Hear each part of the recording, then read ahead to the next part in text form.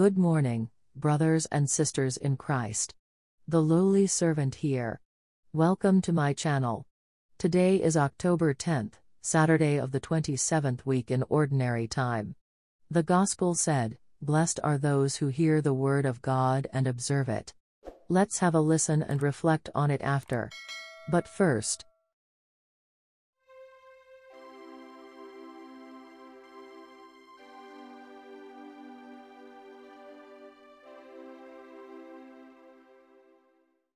the first reading is from the book of Galatians. Brothers and sisters, Scripture confined all things under the power of sin, that through faith in Jesus Christ, the promise might be given to those who believe. Before faith came, we were held in custody under law, confined for the faith that was to be revealed. Consequently, the law was our disciplinarian for Christ, that we might be justified by faith. But now that faith has come, we are no longer under a disciplinarian. For through faith you are all children of God in Christ Jesus.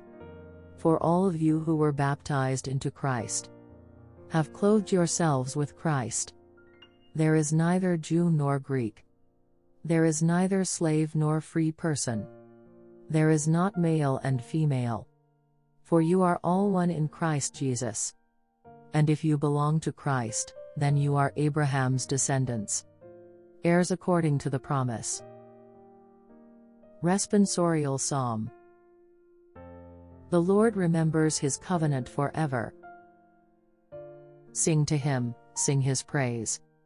Proclaim all his wondrous deeds. Glory in his holy name. Rejoice, O hearts that seek the Lord. The Lord remembers his covenant forever.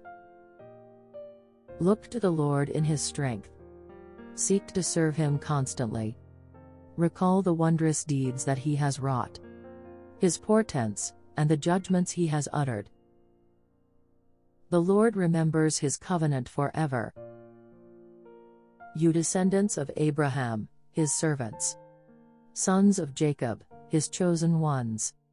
He, the Lord, is our God. Throughout the earth his judgments prevail. The Lord remembers his covenant forever. Alleluia, Alleluia. Blessed are those who hear the word of God and observe it. Alleluia, Alleluia. The Gospel according to Luke. While Jesus was speaking, a woman from the crowd called out and said to him, "Blessed is the womb that carried you, and the breasts at which you nursed." He replied, "Rather, blessed are those who hear the word of God and observe it." Reflection. Blessed are those who hear the word of God and observe it. This is my worry, that we go to Mass to fulfill an obligation, but we cannot grasp the message conveyed in the readings. That is the reason why I started my channel last September 8, 2019. It was for my community so that our elderly parishioners will be able to listen to the readings before they go to Mass, so that when in church, they'll be able to hear the familiar readings, being read by the lectors, and by the priest himself. My thinking is that, if I can change one or two people, then all of this hard work are worth it. Admittedly, being of an advanced age, our grasp and understanding of what we hear are a bit diminished.